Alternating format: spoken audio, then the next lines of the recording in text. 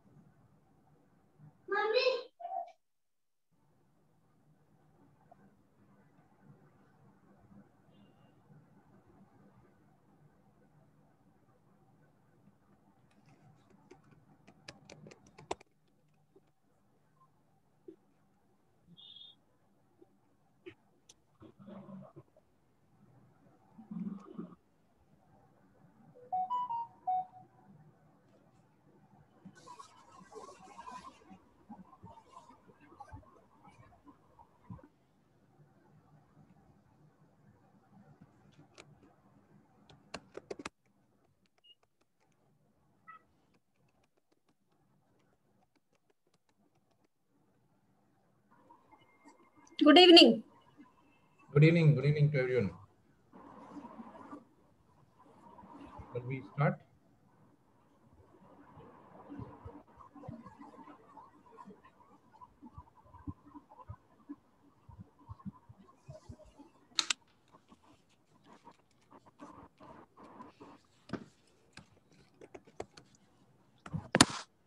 Hello, am I audible now? Yeah, we can hear you. Yes. Excellent. Okay, thank you. I had this same problem a couple of days ago. Hi, Dr. Mukherjee. I'm Usha Ayagari. I am an endocrinologist in Chennai. Namaste, Dr. Sahai. How are you? Hey, namaste. How are you? Doing Nice well, thank you. Yeah. Nice seeing you again. So I am doing part 2 of the meeting, Dr. Mukherjee, and I have 5 cases, but 3 case scenarios. The first 2 cases are essentially unrecognized premature ovarian insufficiency. The second 2 cases are iatrogenic menopause because of oophorectomies at the age of 45 to 46. And then the final case is a classic menopause with vasomotor symptoms, so that we get to discuss, I think, the spectrum. And what I've done is I've done one slide on the case, followed by a slide of questions to say, in this case, kind of a scenario, what is the best combination? What is the best preparation? Women with uterus, women without uterus, women with vaginal symptoms, would you use topical? Do we go? So a variety of scenarios so that we cover variety of things. So I was wondering, Dr. Meeta, are you going to take questions after Dr. Mukherjee's talk or after the case presentations? Yeah, Usha, so I would leave it to the organizers, Rakesh and Shyam, as to what is to do. So, but I think probably it would make sense. I don't know how Dr. Mukherjee is placed. If she's going to stay back till the end of the session, then perhaps, clubbing both of them together and finishing it off would be. Oh, no. Dr. Mukherjee is essential to my session because it's all a sort of Q&A between me, you, and you, Dr. Meeta, in fact, because all I'm doing is presenting some cases and putting the questions to all of you to educate all of us. Yeah, no, that will actually. No, Dr. Mukherjee, no, my session. It is, I mean, my opinion probably would be to do it at the end, so you put everything together and then finish it off rather than breaking it. Then, you won't be able to control the time and the question and answers. Yeah. Okay, that's obviously my answer is already answered for me, so I'm staying then. Yeah. You have no choice, Dr. Mukherjee. I have no choice. Yeah. Rakesh, you're on mute. Hello. Hello, very good afternoon. You're still... Good afternoon. Good afternoon. Yeah. So I think we'll soon start off, and we can then have the presentation by Dr. Anis Mukherjee, and then we can probably have the cases, and all of us can be part of the panel discussion in there. So shall we start? If you're okay, if everything is set, we can start. Yeah.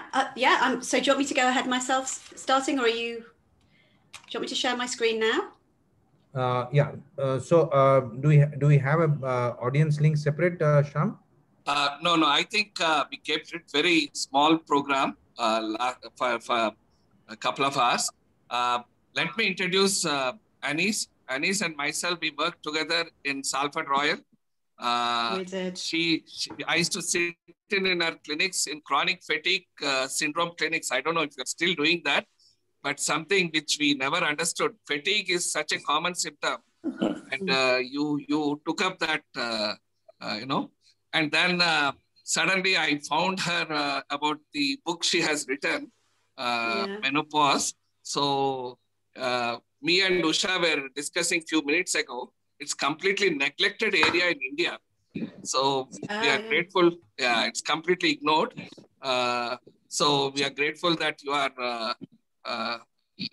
you agreed to give this talk. By the way, this book, is it available everywhere? Is it only... I think, Sham, I think it's going to be available in India. Here it is. It is going to be available, but it's only just been released in the UK. So I think it might be sometime later this month or next month that it's going to be released. Can I just check, are you going to put everybody on silent when I do the talk so that there isn't interference when people come in and out? Can you do that? Yeah. Okay, good. Great. Okay. So let me introduce the other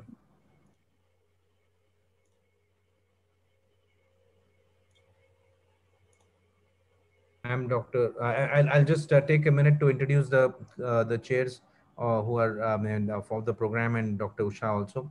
So Dr. Meeta is a past president of the Indian Menopause Society, and she is of the Journal of Midlife Health, which is the official publication of the Indian Menopause Society. And she's been very active in this area of menopause. And so we have great pleasure in having her today with us in this program. She's associated with Tanveer Hospital in Hyderabad. And we have Dr. K. Neelaveni, who's professor of endocrinology. She's professor of endocrinology at the Usmania Medical College and Usmania General Hospital in Hyderabad. And she's been very actively involved with the IDEA clinics. And then we have with us, myself, I'm Dr. Rakesh Sai. I'm professor of endocrinology at Usmania Medical College and Usmania General Hospital. The other speaker that we have with us today is Dr. Usha Ayyagari, who's at Chennai, who's a leading endocrinologist at Chennai, and she's associated with the Apollo hospitals, and she has her own practice in Chennai, and she's associated with many other hospitals in Chennai. So with this brief introduction, I would request Dr. Anis to go on with her presentation. Thank you very much. Right, so hopefully everybody can see this talk and hear me okay. Wave or let me know if you can't hear. Okay, so thank you for the introduction. It's my pleasure to give this talk on the endocrine perspective on menopause and menopause hormone therapy. Through the talk, I will use the term menopause hormone therapy interchangeably with hormone replacement therapy, which is more commonly used as a term in the UK. So I kind of just can't help but say it. There's a little bit of background interference, so I don't know if everyone's on silent. Yeah. Okay, so I think it's important for me to start the talk by really expressing and emphasizing that menopause today, everywhere, is different. And that's because our world has undergone a paradigm shift, a fundamental change in the way the world is, essentially, compared to previous generations. And that is, you know, as much, if not more so, applicable to women who are going into menopause. This group of women today are often described as the sandwich generation. Some of you may have heard the term. They may be having their kids later or more kids later. Because life expectancy has increased, and I note that in India, life expectancy has increased by 11 years since 1990, so we're living longer. Women going into menopause may have care roles for elderly relatives more than ever before, and they themselves can expect to have more adult life after menopause than before it because of increases in life expectancy. So menopause matters more than ever before. I know in the UK, women in the menopause are the fastest growing demographic in the workplace. And I note that it's less so in India, but there are targets to increase women's labour force participation. And I think it's been estimated that increasing women's labour force participation in India by 10% could add billions to India's GDP, even by 2025. So this is something that I think will be pushed for, and I think it's important. The other point to note today, and I'm going to talk about this in detail, is that safety data relating to hormone therapy, hormone replacement therapy in the menopause, now that the information we have allows better personalization of care and precision medicine. So we can make sure that women are given HRT safely, whereas even 10 or 20 years ago, there was a lot of fear around the types of HRT and the doses given. So I'm going to talk about what we understand today later on in the talk. Okay, so let me just provide some menopause facts. So in the UK, the average age of onset of menopause is 51, but it's actually younger in India. So women are going into menopause at a younger age, on average 46 years. And in the UK, premature ovarian insufficiency, which is classed as menopause occurring before the age of 40. In the UK, it's only 1%. In India, it's 5%. So there are other countries, and yet, as I've been told, there is a less focus on managing menopause in India than in many other Western countries. So it's thought that about 80% of women suffer from symptoms. That's based on various international data, and symptoms can occur before menopause is biochemically evident. So we talk often about the perimenopause, when women may be having fairly regular menstruation, but they may have marked symptoms. And it's also important to note that for most women, symptoms do spontaneously, gradually improve over a number of years. It may be somewhere between 2 and 10 years. For most women, it's between 2 and 5 years, and the symptoms gradually settle down. So what are the symptoms? Well, by the way, this is an English woman in menopause, just for your reference. So there are many symptoms of menopause. Menstrual irregularity indicates failing ovulation. That's the one that most women would identify with, along with the vasomotor symptoms, the hot flashes or flushes and the night sweats. And many women will experience those symptoms to some degree, but some more than others, and it's a very individual experience. But beyond that, there are many, many symptoms, from sleep disturbance to mood changes to joint aches, physical changes, weight changes, urogenital symptoms. There are a very wide array of symptoms, and every woman will experience menopause differently today. So when I look at managing my patients with menopause, my aims are to support a woman to choose her own informed menopause management path without judgment, to reduce the impact of symptoms and boost her well-being, and to maximise any health benefits of treatment whilst minimising risks. So now I'm going to start with a case. Now I know we are going to do some cases later, but this is just a very, very simple slide about a case just to illustrate various factors around treatment. So Jenny is a 48-year-old police officer who presented originally with quite severe menopausal symptoms. She'd experienced, she'd had uterine fibroids and had a total abdominal hysterectomy about 3 years prior to presentation. But her symptoms had got worse. She had ovaries in situ, but she'd become more menopausal in terms of symptoms, and they'd really crescendoed. And she now, at this presentation, felt so bad. She felt she couldn't work. She thought she was going to lose her job, and she couldn't afford to be unemployed. She had no previous illnesses. And her GP, she'd seen her GP, and the GP had offered no treatment and said the symptoms will settle in time. Now, as the audience includes gynecologists and endocrinologists, you may think, and possibly some GPs, you may say, well, why did the GP offer no treatment when the symptoms were so severe? And so I'm going to talk about why that GP suggested no treatment, because it's not because they had any bad intentions, but it was basically because of the data that the GP was aware of made the GP concerned about giving treatment. And I want to go into detail about what treatment we could safely offer this woman to get her life back on track and to ensure she can continue in her employment. So the basic reason why the GP said don't have HRT was based on two major studies, which I'm sure you'll all be aware of, all too much so, that were published in the early 2000s. So this is nearly 2 decades ago. So the Women's Health Initiative study from the NIH in America, the United States, was published initially in 2002 in the Journal of the American Medical Association. And the earliest data from the Million Women study in Oxford was published the following year.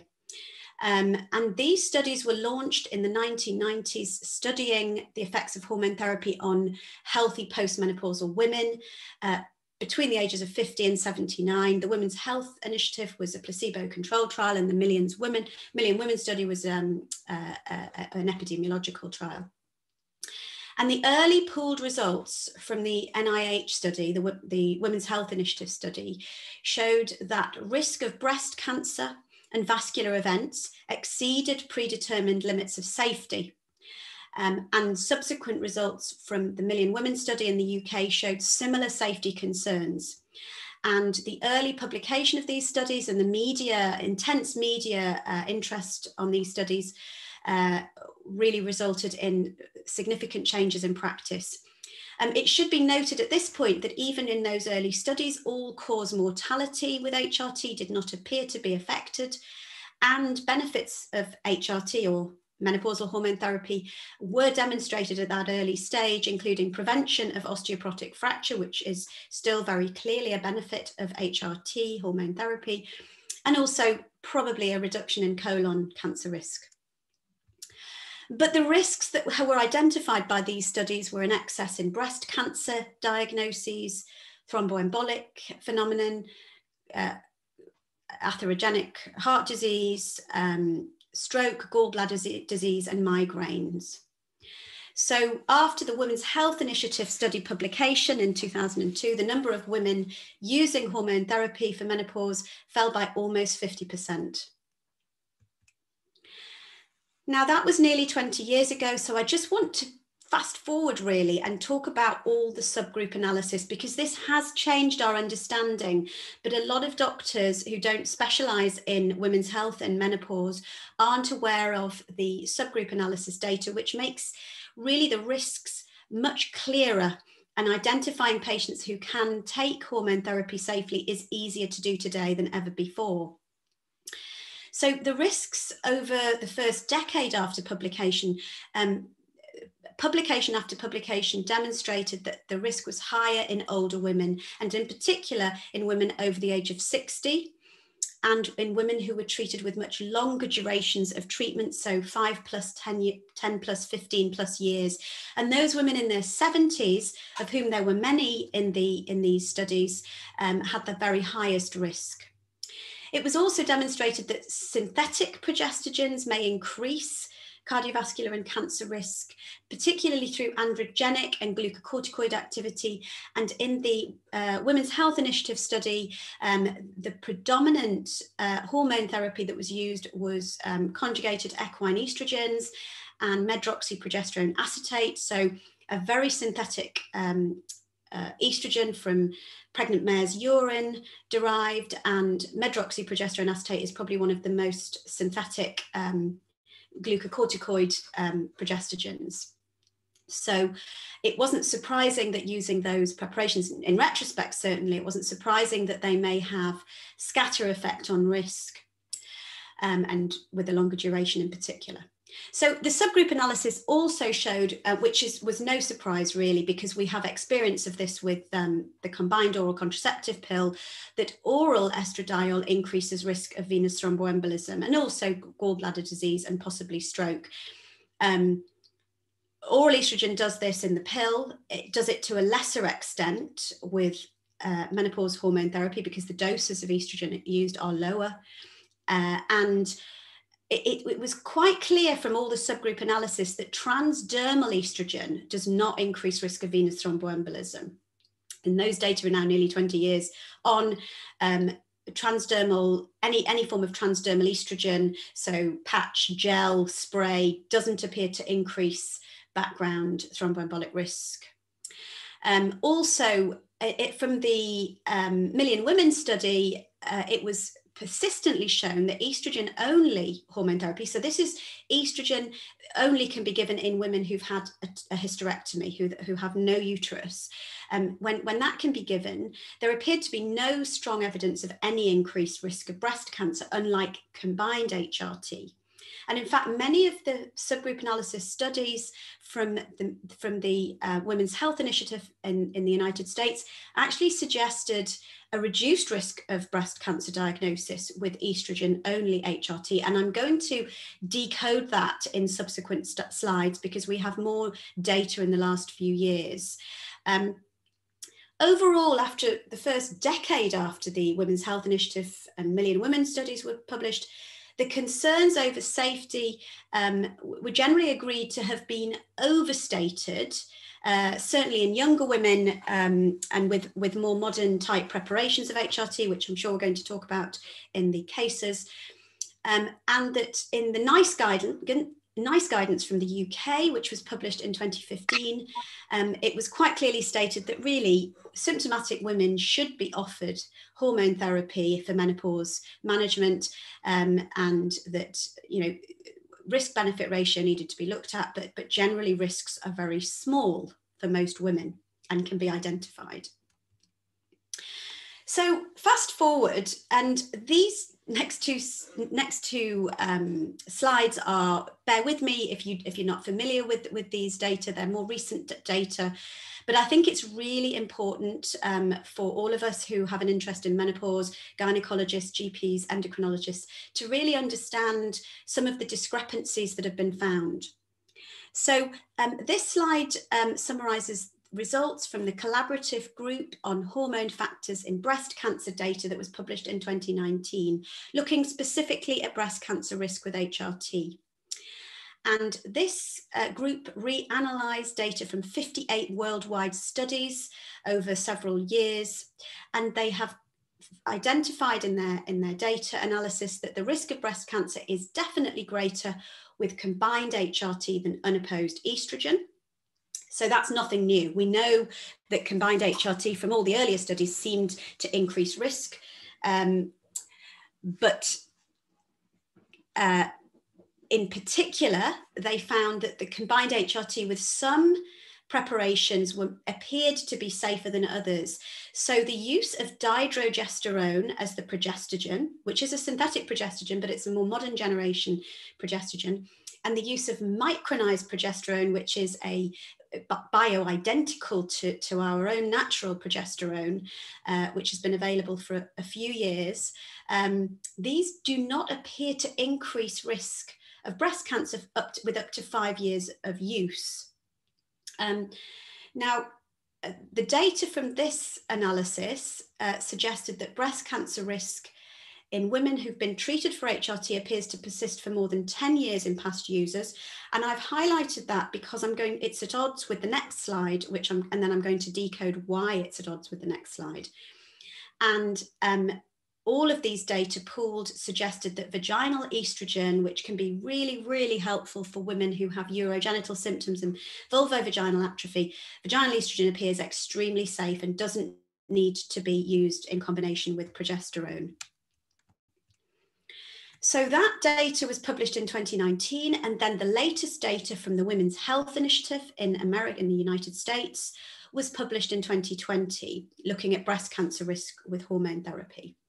Now, you'll recall this is a placebo-controlled trial, and so the data that were published last year showed 16.9 years of follow-up with those women who were on estrogen-only HRT, and that was in the form of conjugated equine estrogens, as I mentioned, probably the most synthetic way of giving estrogen, rather than more natural and bioidentical, and then 18.9 years of follow-up with combined conjugated equine estrogens with medroxyprogesterone acetate, once again, very synthetic regimen. And this analysis subsequently showed that, yes, combined HRT is certainly associated with an increased risk of breast cancer, but actually these data from this control trial suggested that past users of combined HRT didn't appear to be at increased risk of developing a new breast cancer. And this study, which is obviously many years out, 16.9 years out with use of estrogen-only HRT, was at odds with previous data from the Women's Health Initiative. Previous data had suggested estrogen alone may be associated with a reduced incidence of breast cancer diagnosis. But the latest data suggests there is no reduction or increase in breast cancer risk at the follow-up of 16.9 years with unopposed estrogen. So I hope I'm not confusing you too much, because these last two slides with the most recent data show a little bit of discrepancy. So my next slide is hopefully going to decode that for you. So the consistencies in all the results, if we look back over nearly 2 decades, relate to the estrogen deprivation hypothesis. And it is a hypothesis. It's not proven, but it's a very, very clear explanation. It fits like a glove with the findings that we found and the discrepancies we found in the various studies.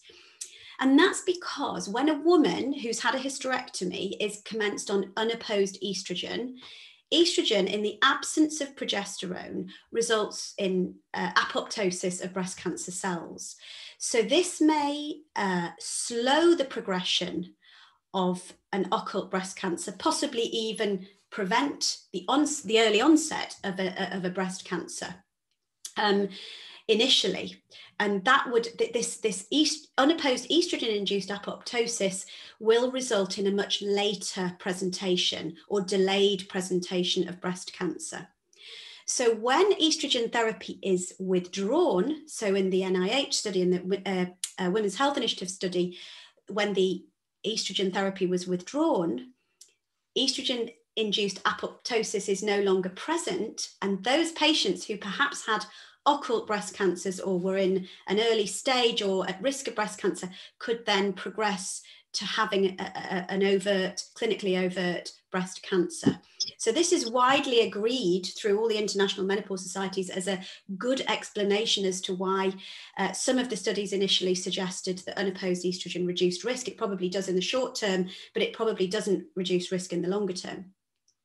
At odds with that, women who are given estrogen with progesterone, so that's all women with an intact uterus, the combination results in proliferation of breast cancer cells, because it's the combination of the effects of estrogen plus progesterone. The estrogen-induced apoptosis isn't predominating. The progesterone effects on proliferation of breast cancer dominates, and there is an earlier diagnosis of breast cancer in women treated with HRT. That may be an earlier diagnosis in somebody who had an occult breast cancer. And it's absolutely not clear. And there's no data that confirms or suggests that the HRT is actually inducing a new breast cancer, but it may be manifesting earlier a breast cancer that was in situ or at a very occult stage.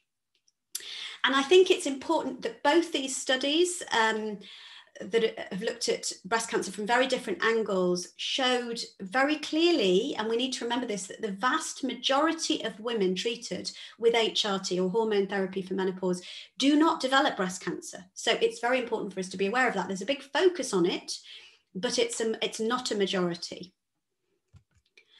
And let's put the risk of breast cancer in perspective. And this is some data that was produced by Women's Health Concerns and the British Menopause Society, looking at other risks of HRT. Now I'm going to have to move this because I can't actually see my slide. Here we go. Let me move you to the other side. So this is looking at other risk factors for postmenopausal breast cancer. And if you look at this slide, we've got combined HRT here, and we know that combined HRT from all the studies appears to result in an increased rate of breast cancer diagnoses of about 8 to 10 cases per 1,000 women treated over 5 years between the ages of 50 and 59. So this isn't a significant increase, but it is a small increase, and you can see that more than 990 women will be treated very safely and have all the benefits of HRT, of which there are many in terms of quality of life as well as bone protection. Unopposed estrogen, as I said, has different results. This possibly relates to the estrogen deprivation hypothesis, and it's possibly neutral to risk, but we're still not clear on that. Alcohol. Excessive alcohol intake, which is a problem in the UK. I suspect it's probably less of a problem in India, but alcohol excess increases breast cancer risk as much, if not more, than treatment with HRT over 5 years.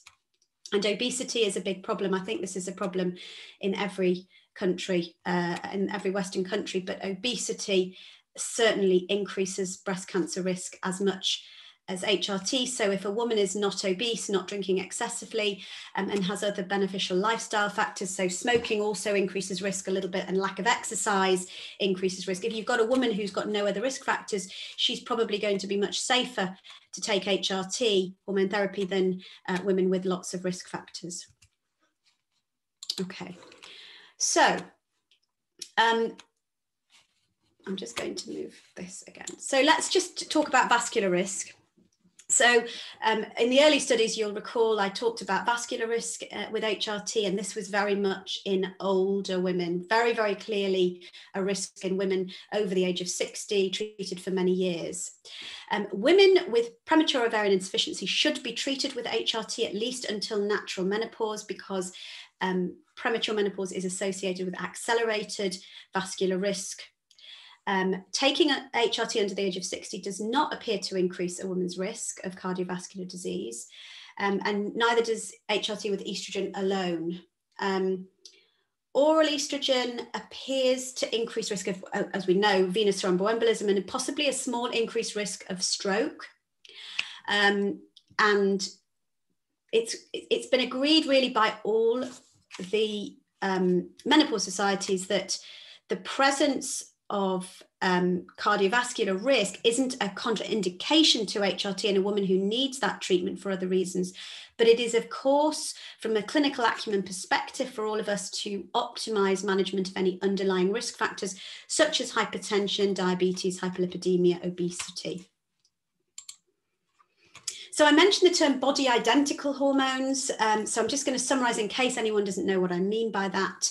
So body identical or bioidentical is essentially just talking about the natural estrogen and progesterone that we produce in our own body. And these, in all of the studies, suggest that they have a lower risk in terms of vascular and breast cancer than synthetic hormones.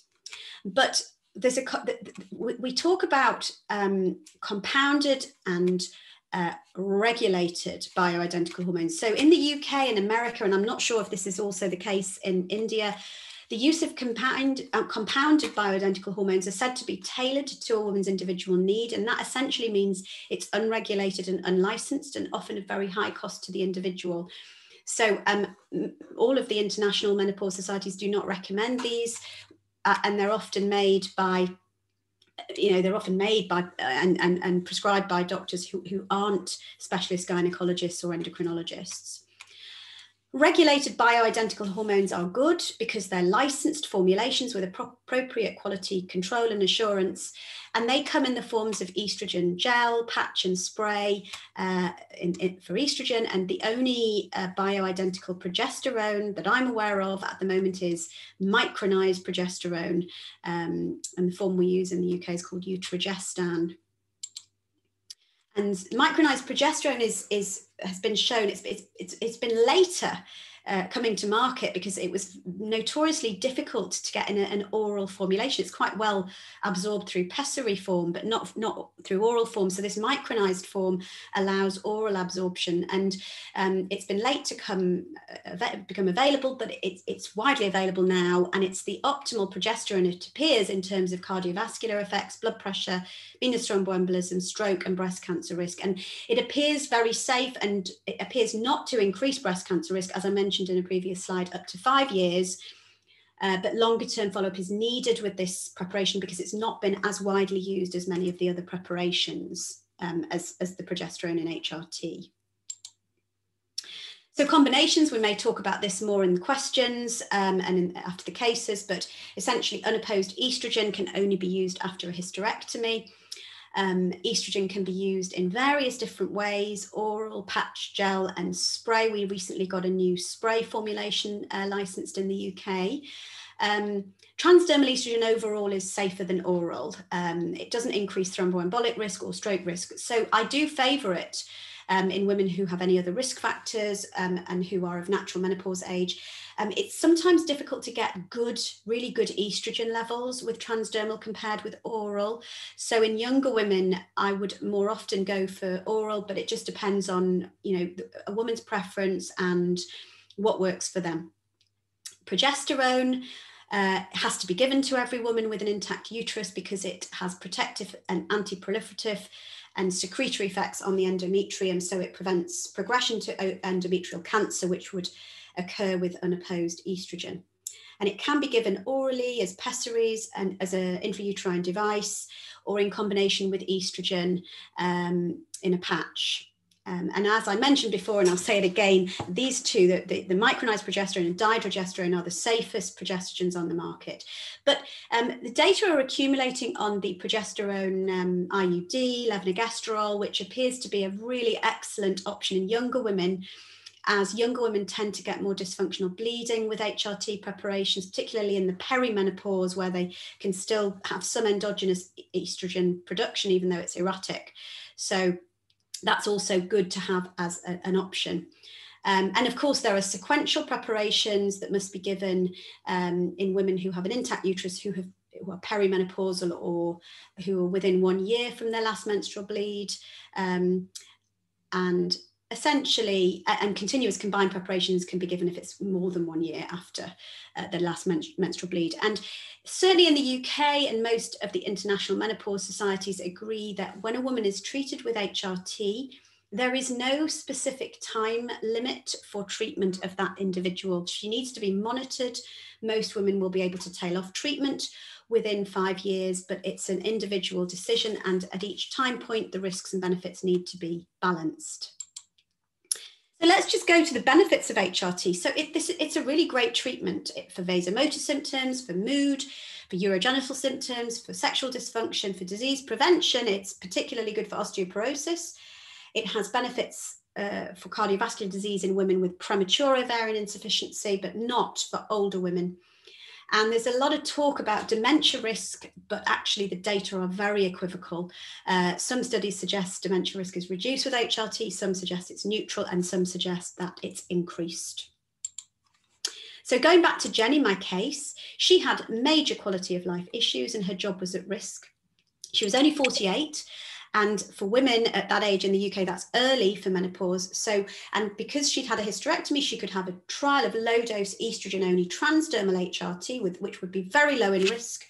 And she experienced significant benefits in terms of her well-being with that, and managed to get back to work, get her life back on track. So she was a good news story. So now I'm just going to spend a few minutes not talking about HRT, talking about alternatives to HRT and lifestyle. So please do listen, because this is as much important as the HRT section.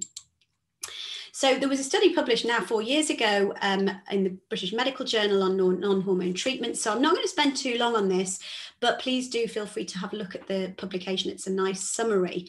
Essentially, there are a number of prescription medications that I will use in my patients who can't have HRT, don't tolerate it, or choose not to have it, but have severe symptoms.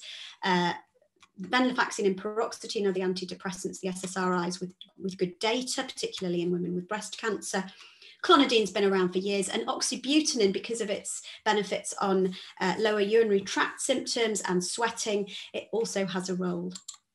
There are lots of natural and herbal remedies that many women do like to try.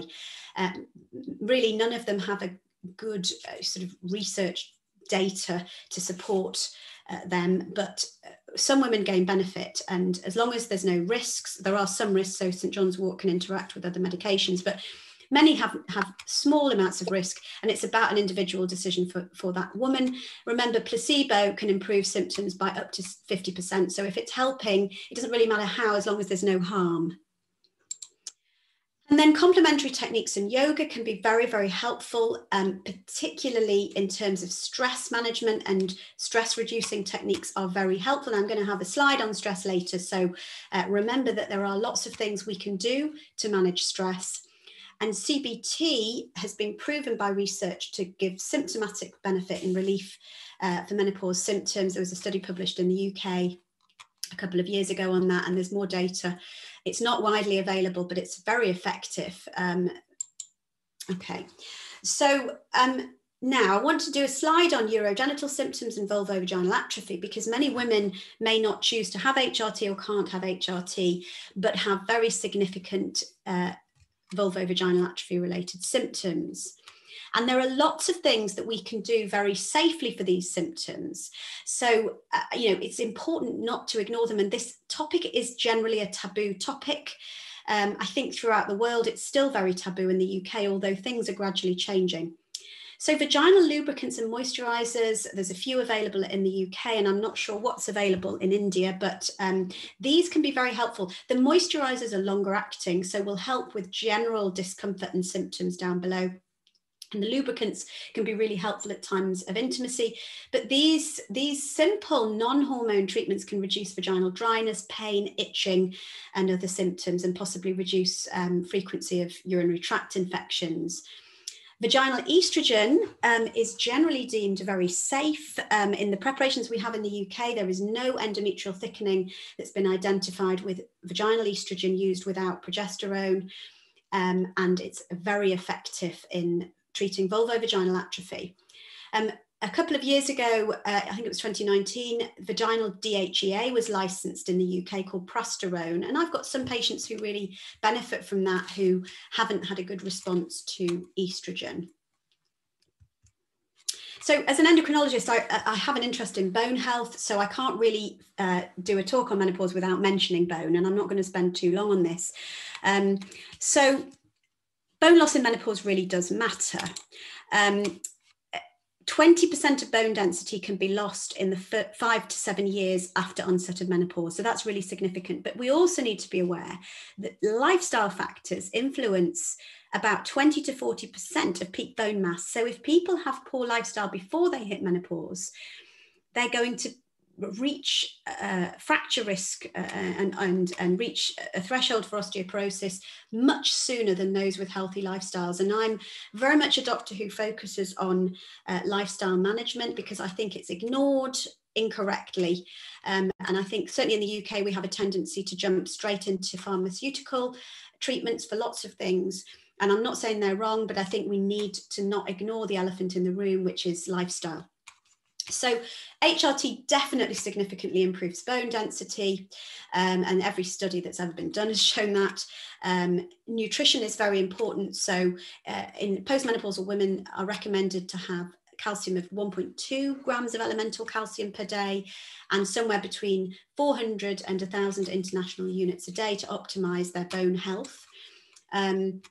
Regular weight-bearing exercise significantly improves bone health, and excessive alcohol and smoking are bad. And it's also important for us as clinicians to identify secondary risk factors for osteoporosis in any woman we see who's in menopause, who might be at greater risk of subsequently developing osteoporosis in those few years after she goes into menopause. So what are those? So the secondary risk factors, patients who you have who are either hypothyroid with overtreatment with thyroid medication, or those who've had Graves' disease, who've been difficult to control and haven't been cured. So with a suppressed TSH is an independent risk factor for osteopenia. Primary hyperparathyroidism leaches calcium from the bones. Anorexia nervosa in women who've had that condition, they've had hypogonadotrophic hypogonadism and will have been estrogen deficient for a significant time. Inflammatory bowel disease and celiac disease affect absorption of calcium and vitamin D from the gut, and chronic liver and kidney disease will affect activation of vitamin D. So they're all important things to remember when we're assessing any individual for osteoporosis risk, and in particular postmenopausal women who have a greater risk than others. And of course, these medications can all increase risk as well. So taking a medication history and a medical history is important. Right, so a few minutes to talk about. I think I'm doing okay time-wise. So we'll have time for the cases and questions. So I want to spend some time, because I'm very passionate about this, about managing menopause with lifestyle. So we have 60 years of research demonstrating that physical activity significantly reduces long-term risk of chronic health issues and reducing early death. If physical activity was a pill, it would be a bestseller. It would be a bestseller. The pharmaceutical company producing it would be very wealthy, but it's not.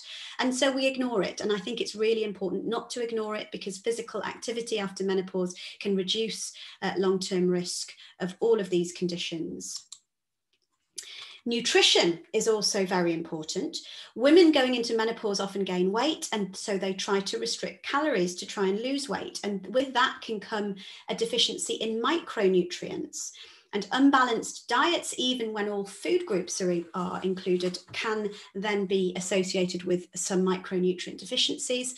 Of course, vegan diets will notoriously have a higher rate of deficiency of B12, iron, iodine, and calcium.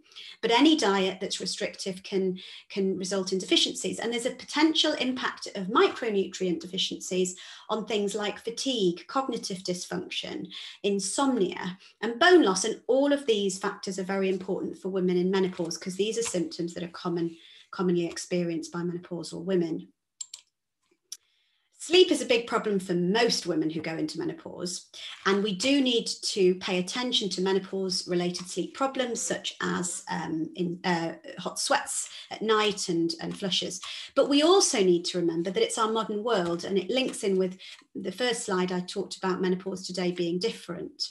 And what I'm talking about is sleep dysfunction beyond HRT, and I'm talking about the fact that we're all, or the majority of us, sleeping with the enemy, and that's our telephone, our phone screens, computer screens, laptops, iPads, devices. The screen time is mentally stimulating, so we're surging our stress hormones at night, which they're not meant to be, so that can in itself induce a bit of insomnia. But the environmentally friendly blue light that shines out of all these screens will delay melatonin release. This is hard facts. This is not, this is absolute fact. They will increase alertness, and they will shift the circadian rhythm by 3 hours. All the studies on blue light have shown this. So if you're on your phone late at night and you're in menopause, you're asking for trouble. So it's just really important to address those issues, and that can help, very significantly. And then the stress response, and I mentioned stress. Stress in today's world is much more likely to be relentless compared to previous generations, and our protective mechanisms are not prepared for relentless stress. I saw something in the news in the UK, a campaign talking about us all being on the front line because we've got media streamed to our phones and it's all bad news and it's very stressful. And when stress is imbalanced, we know that it accumulates and causes long-term health issues. And this is known scientifically in neuroendocrinology as a phenomenon called allostatic load. And it was first described back in 1993, but there have been many, many studies looking at allostatic load from many centers throughout the world, peer-reviewed, good quality studies. And we know that chronic stress leads to physical disease. It leads to impaired immunity, atherosclerosis, obesity, bone demineralization, and cerebral atrophy. And it's a predictor for all-cause mortality. So women in menopause are under stress, and their other health issues can worsen if they're subjected to chronic stress. So stress management in today's world is extremely important, and we mustn't forget that. Okay, and there's many things we can do to help with stress, but we need to recognize, acknowledge, and validate that it's important before we can do anything about it and move forward. So on a positive note, really to end, hopefully some of you will have heard about the neurokinin 3 receptor antagonist, which is a new treatment. It's not available yet, but it is going through late clinical studies now. Phase 2 studies were published back in about 2017, initially pioneered by our own UK-based Imperial College London. This is targeting the underlying sweating mechanism, and it appears safe and effective at relieving hot flushes, improving sleep and well-being. The results are astounding and have been reproduced by other centres in Europe and United States, and they don't affect estrogen levels or FSH levels. So this is going to be a safe treatment for women who can't take HRT. It appears to be pretty minimal in terms, or no side effects have really been identified. And it's an oral medication. So watch this space. Hopefully it will be available in the foreseeable future. So to summarize, I hope I haven't overrun. I think I'm just about time. I hope I've convinced you all that menopause today is different, and any woman's individual menopause experience, it relates to a complex matrix of her own endogenous factors and environmental variables that she's subject to. Menopause hormone therapy should be an individual informed choice for each woman, and the balance of pros and cons and risks and benefits needs to be identified for that woman, and these can change over time. A woman who's taking HRT at 48 may not be able to take it as safely when she's 56 or 60. I think all women should be encouraged to implement positive lifestyle measures, which will have a positive impact on their quality of life in menopause, their well-being, their long-term health, and these lifestyle measures will also reduce chronic disease risk and all-cause mortality.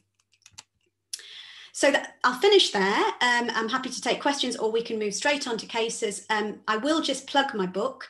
I've just released it in the UK. It's available on Amazon. It's available on Kindle as well, so that can be downloaded from anywhere, but it will be available in India in the near future. It's aimed at women, but I've got quite a cohort of healthcare professionals, GPs and other doctors who read it and felt it was very helpful. I've got a colleague who works at Christie, Dr. Claire Hyam, who Dr. Kalavalapalli will know, and she read it and she said it was really, really helpful for her in terms of her management of her supporting management of her cohort of patients with premature ovarian insufficiency. There's quite a lot of reviews on Amazon, so I hope that will persuade you to look at it when it's available to you and recommend it to your patients. Okay, so with that, I think I will stop screen sharing and perhaps we can move to the next section. Thank you. Thank you so much, Dr. Mukherjee. I think that was a wonderful roundup of a very difficult topic. And, you know, your knowledge and your interest and the passion did come through, because after writing that book, I'm sure you were into it all the time. So excellent. And I'm sure the audience who have been here on a Sunday evening definitely would have benefited, especially you've alluded to all the most important adverse effects which goes on not only in the clinician's mind and the woman's mind. So I think you've addressed those issues very well. But I would like to, make one or two comments on this, because we also have an Indian Menopause Society, which is there for the past 25 years. And we have been bringing out some guidelines. We've brought out 5 guidelines. The 5th one has been released in 2021. So that runs somewhere around 500 pages now. And yeah, so there were 2 things, which was kind of slightly different. I don't know whether we are in the right track. One is, now I think we are very clear about the use of the terminology of HRT and MHT. Yeah. We are sticking only to the physiological changes of menopause, and HRT when we are referring to POI. So we are very clear. We want to promote that concept so that we speak the same language, because use of MHT probably would be very different, and use of HRT would be very different to a different set of women. This is more physiological, that becomes pathological. That is one. And I was also probably a little surprised that you just talked about menopause and osteoporosis for the prevention. So we would definitely like to hear in the question and answer session, what is your take on the treatment in the early postmenopausal period? Not in POI, but in the menopause period. If a woman has not low bone mass, but has osteoporosis, what is the kind of treatment that you would like to give? So that is one take. And the third place where I kind of referred was the post-WHI, 18 years follow-up of post-WHI. The estrogen alone still persistently showed the benefit, is from what was my understanding. Is probably we'll just have to go back and look at that. And there were some very interesting outcomes of that JAMA study in 2020, which elegantly showed that the increase was actually because there was a decrease in the those population who were on placebo, but who were earlier on MHT, but they were on placebo and not an estrogen and progesterone. So there was a decrease. So that, the increase actually was not a real increase, but when you compare to that increase, it showed an increase. So all these things are too much of statistics, which is very difficult for a clinician to understand. But the message is that it really didn't increase. And, the increase with an HT, because I know the endocrines are also here. So I'm taking the opportunity to put forth this view that MHT initiating, promoting breast cancer is as good as a statin or some of the antihypertensives promoting breast cancer. That's what some of the studies say. So so wonderful. And I really look forward for the case presentations. And we look forward for your question and answer session after the case. Thank you, Dr. Mukherjee. And may I invite Dr. Usha? Usha, are you there? Usha, you're not seen on the screen. She's on the screen, but she's muted and no video. Her video is not there, and her video is not there, and she's muted as well. No, I'm here. I'm just keeping quiet whilst I'm very much so you can start sharing your screen, and excellent. Rakesh or Dr. Shyam, who's going to introduce Dr. Usha? I'm sure she's well known to the Indian but still, as a formality, would you like to introduce Dr. Shyam? Are you there? I'm sure Dr. Rakesh. Yeah, Dr. Usha is very well known to all of us, and she's an endocrinologist who's trained in the UK. She's worked she's been here for the last 10 years in Chennai, practicing in the city of Chennai, and she's very well known in the endocrine circles in India. And I would request her to go on with the case presentations. Dr. Usha. Thank you very much for the very kind introduction, Dr. Sahai. I've been in India now for about 5 years, although it does seem a lot longer. Time flies. So I am taking full advantage of the fact that I have an incredible panel in front of me, and I have the easiest job on earth. I just need to ask the questions I have in daily life about HRT and menopause. And if I just put those questions, I'm sure I'll end up learning a lot along with the rest of you. Now, there is no way that I could possibly cover the spectrum of presentations of of menopause, because as Dr. Mukherjee has just pointed out to us, it's different for every woman.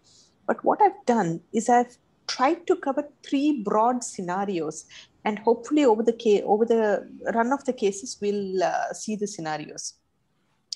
So case 1 for me, and I have to start off with a disclaimer. I mean, no disrespect to any of my colleagues or any of my obstetric colleagues, but I think this is the reality of practice in India. When you see women, it's a disconnect between the perceptions of the women and anything that we may advise medically. And HRT and symptoms around menopause are something that are very taboo, and that we as health professionals still struggle to persuade the patients to accept as a valid medical intervention. So this young lady, and there was a spate of cases at the end of December. I suddenly saw 4 or 5 women, and all these cases are from December. And then Sham happened to call me and say, well, we're doing this talk on HRT. Would you want to bring a few cases? I said, fantastic. I can bring the 5 I've seen in the last 2 weeks. So this is someone I saw in December. She's 40 years old, went through menarche and a couple of pregnancies completely normally. She had her last childbirth at the age of 28. And then over the last 8 to 9 years, she's developed amenorrhea. She's been seen by a few different obstetricians and gynecologists. So she went back to the gynae who delivered her initially and then shopped around a bit more, as you tend to see in India. And for the first few years, she had withdrawal bleeds with progesterone a few times in a year. Whenever she went to someone, they'd get 3 months of progesterone or 3 cycles of progesterone. And eventually somebody told her, well, you're done with your family, so don't worry about your periods. And then the patient heaved a huge sigh of relief and said, well, good, thank God, I don't need to worry about this monthly hassle anymore. The reason she came to me was that 40, she had an office health check and her A1C was 5.9. So that triggered her visit to me. And then in taking a full medical history, I got this history of menarche and, amenorrhea and this premature ovarian insufficiency. So when I did her FSH, it was 96.9. So we're into well-established ovarian insufficiency territory. There are no doubts about it. And she's a non-smoker with no personal or family history of anything that triggered any alarms for me. The one thing I wanted to bring out in this is that she has a family history on the men of what I would consider early CVD. But I know that Dr. Anis was talking about CVD and HRT in specific, but these are things that we see in clinic every day. And these cases illustrate the thought process that we need to go through when we make these decisions about the formulations and the combinations of HRT. So this is case 1. Then barely 2 days later, I saw this young lady, just over 40 and 5 months. She presented for what she said, oh doc, I haven't seen anyone for a little while for my thyroid, so I thought I'd come in. And again, as part of my medical history, I said, well, how are your cycles doing? She said they were okay till 3 years ago and I'm done with all that. Initially, she was given progesterone for a few months, and then eventually she stopped bleeding with progesterone for withdrawal. And her last menstrual period, now I saw her in December 2020, and her last menstrual period was July 2019. And at that point of time, she just decided, fine, enough is enough. I haven't bled for a couple of months, even after taking progesterone. I'm done with this. Looking back at her history, her first pregnancy in 2011 ended in a miscarriage. And then she said, oh, I had a second pregnancy in 2012-13, which was an IVF pregnancy. Now, this set off a few alarm bells for me. And I said, put aside your thyroid, you're doing well. I need to see your old medical records. So she came back the next time around with her husband.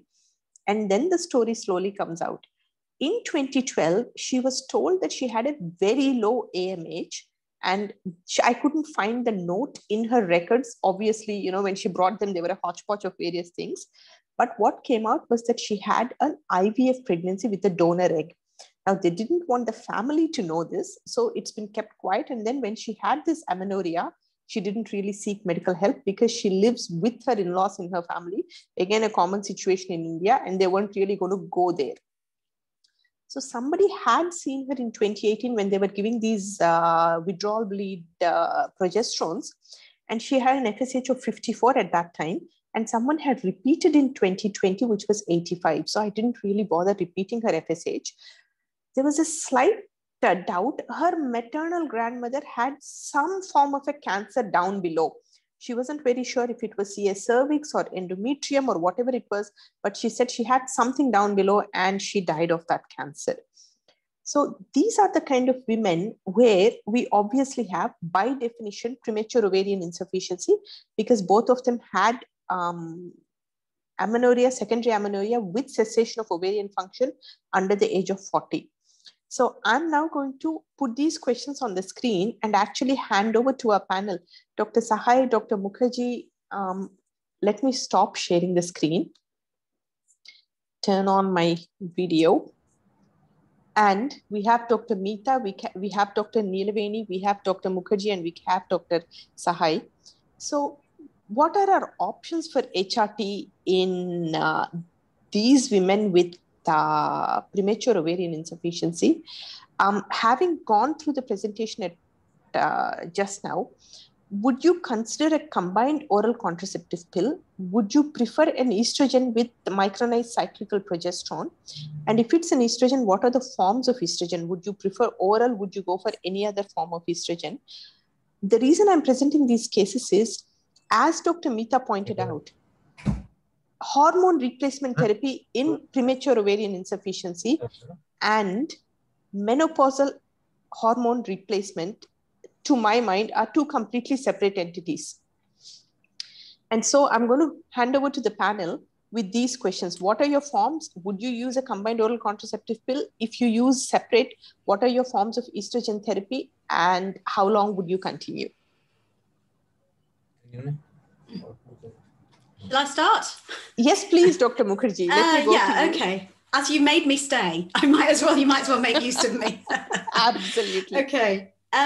So I totally agree with that. And I think I did say in one of my slides early on that premature ovarian insufficiency is absolutely completely different to natural menopause in terms of, you know, risks, benefits, etc. So there have not been identified any cardiovascular risk associated with treating women with a premature ovarian failure with hormone therapy, actually. And I mean, as endocrinologists, we always have quite large cohorts of patients who have various different causes for premature ovarian insufficiency. And I myself worked at Christie Hospital in Manchester for several years, where I looked after a very large cohort of women who'd had premature ovarian insufficiency from various different cancer treatments, because it's a cancer hospital. So, and we would always want to use the safest preparations. We don't want to increase any risk for any woman, because, for example, some women who've had cancer treatment, if they've had radiotherapy that includes the chest area, they may be at an increased risk of breast cancer. If they've had treatment that could increase their risk of cardiovascular disease, you know, we don't want to give them any hormones that might increase risk. So it is important to have that history and to see what the cause in detail of the premature ovarian insufficiency is, because it may be different if somebody's had a cancer diagnosis versus an unknown cause, just, you know, an early menopause from possibly an autoimmune cause. So I favour, particularly because I have worked with patients who've had, who are cancer survivors, to use micronized progesterone, because it appears to be the most natural form of progesterone. And certainly even in older women doesn't appear to be associated with any increased risk at all, vascular, thromboembolic, or breast cancer risk, certainly for the duration of the trials that have been done so far. In terms of type of estrogen, and again, I think I alluded to this in my talk, younger women tend to need, they just seem to need higher doses. In theory, if you're looking at bone protection and cardiovascular protection, there are doses of estrogen patch which are licensed for bone protection. 50 micrograms of estradiol in the patches is licensed as the minimum dose required for bone protection, but younger women may benefit to a greater extent with higher doses from a symptom perspective, etc. So, I mean, in terms of what HRT I would give, the first woman needs combined hormone therapy. She's got a family history of premature ischemic heart disease, and that is in the males, but that she would have accelerated risks if she has an early menopause and she's estrogen deficient. So I would definitely give her estrogen. How she has that is a personal preference. She may prefer oral estrogen because it's easier in many respects. And if, you know, if she has any risk factors for oral estrogen, such as obesity or other risk factors, then she could try transdermal. And I would go for micronized progesterone. And the micronized progesterone, I presume it's similar protocols that you use, but with micronized progesterone, if a woman hasn't had a natural bleed for more than a year, we would just give a continuous low dose of 100 milligrams of micronized progesterone.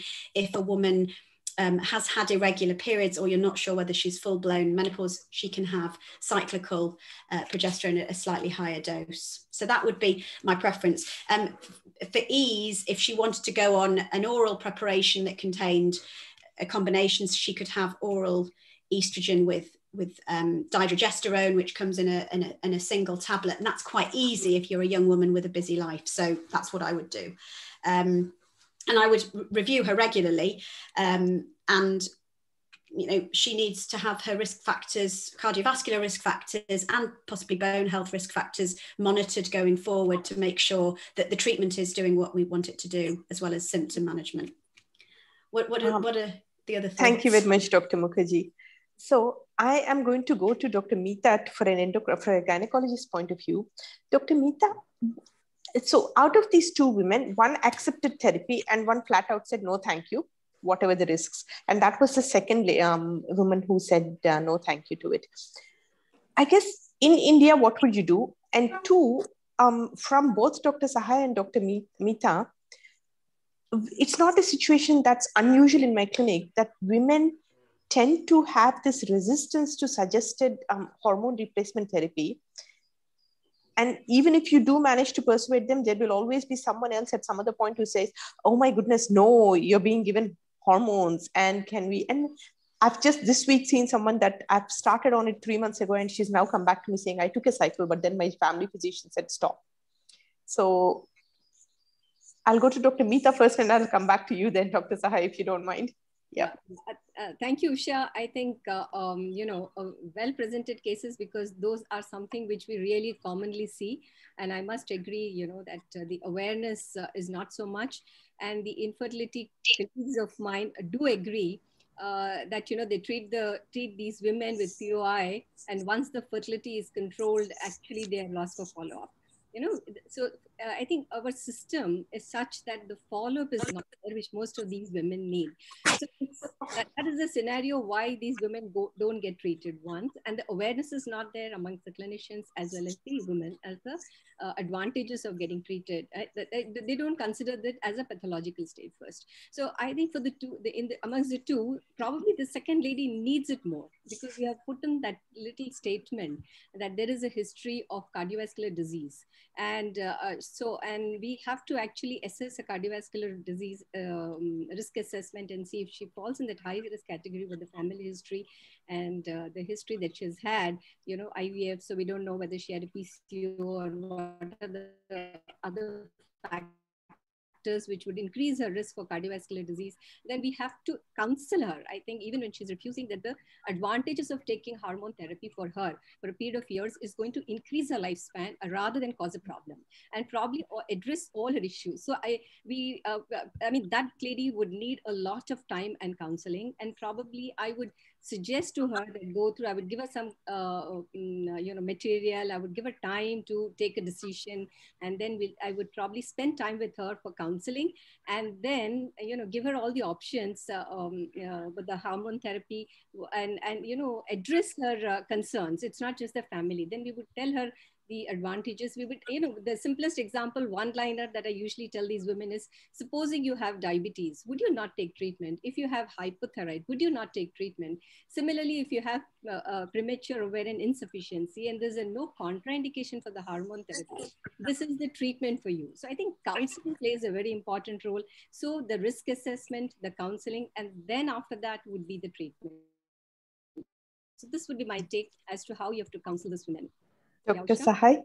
Yeah, I agree with what Dr. Meeta is saying, that there is this hesitancy and lack of awareness, and we need to spend more time with them in terms of counseling them and also explaining them. She's put it very nicely. I think they're saying that because this lady also had thyroid hypothyroidism, and she was taking treatment for that, and she was worried about about that, although she was well controlled and she wanted to come for a regular follow-up, but at the same time, she was not worried about estrogen deficiency. So I think that's the issue. That's the perspective in which we should put it. And I totally agree with what Dr. Nita has said. Which is why the second time round, I invited her back with her husband so that we could have that conversation. It's a work in progress. I'm still working on it right now. And so, rightly with the family, with the husband, the counseling. Yeah. So, Professor Neelaveni, I'm going to present the next case and then I'm going to come to you for the questions. So, let me just start screen sharing again. Where are we? There we are. So now we have the expert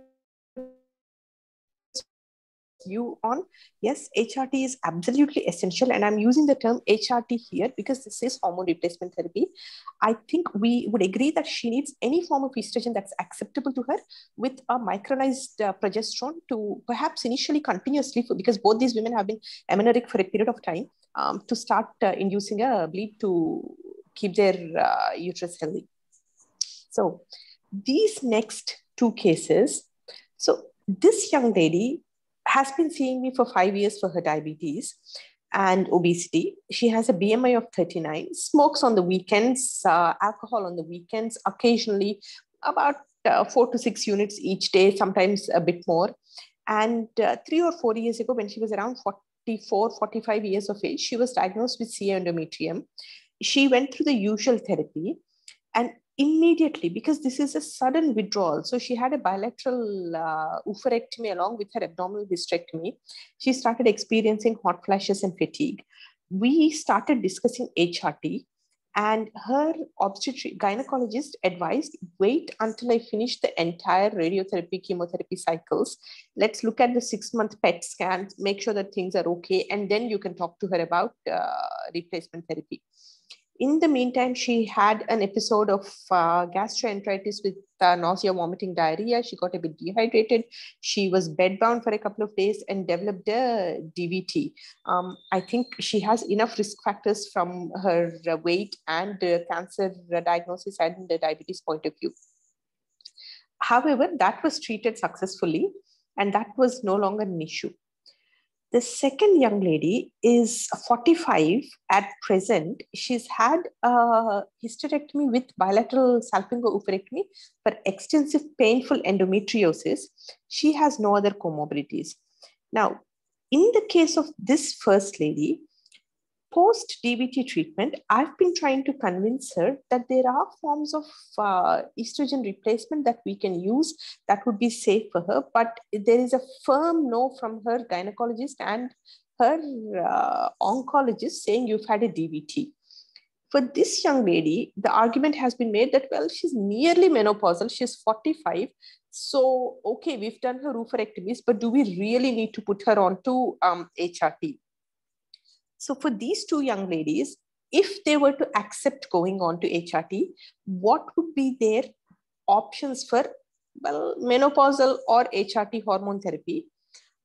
Considering that they have no uterus, would you go with unopposed estrogen therapy?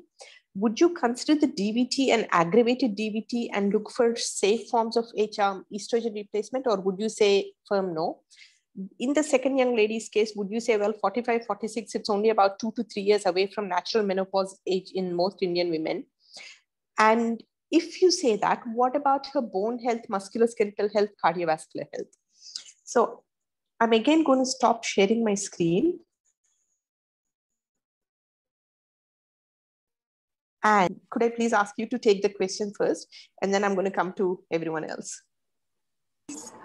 I think good cases you have presented, Dr. Usha. So I'll just come to the second case first, like hysterectomy with no comorbidities. So and almost near menopause, that age 45 years. So definitely we can consider, because no background comorbidities for her to, in the sense as a contraindication to go for hormone therapy or even menopausal hormone therapy. So definitely we should advise and counsel them to go for both, because she doesn't have she's been hysterectomized, so she can go for a unopposed estrogen only in that scenario for the second case. This is my take on. And coming back to the first case, so I think that woman, almost she has all the risk factors for the vascular thromboembolism. She is diabetic, she is obese, and she's a smoker, and like alcohol intake, and she also had carcinoma endometrium, like hysterectomized and received radiotherapy, and she had DVT also. So definitely, I think a little careful in the sense. Definitely, we cannot go for a progesterone in her, because again uterus is not there. So again, I think we have to discuss the pros and cons of the unopposed estrogen, and definitely not oral preparations. We can go for if necessary, we have to go for a transdermal patches where the risk of vascular thromboembolism is definitely minimal or no risk. So this is my take on the two cases. I would like to have the other opinions. Thank you so much, Professor Nilaveni. Dr. Mukherjee, your take on these cases, please. Okay, so I agree. Case one, she's not she's not got a great medical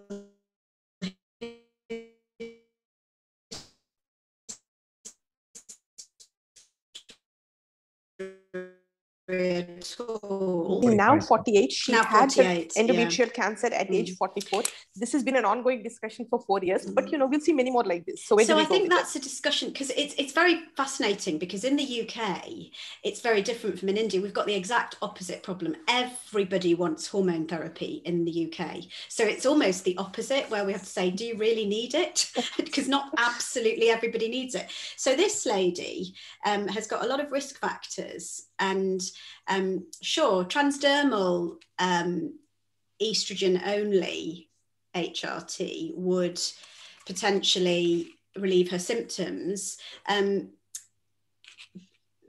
mean, I think that would be reasonable, but also she might want to, it depends on the severity of the symptoms, she may want to try one of the alternatives to HRT that I discussed in my presentation.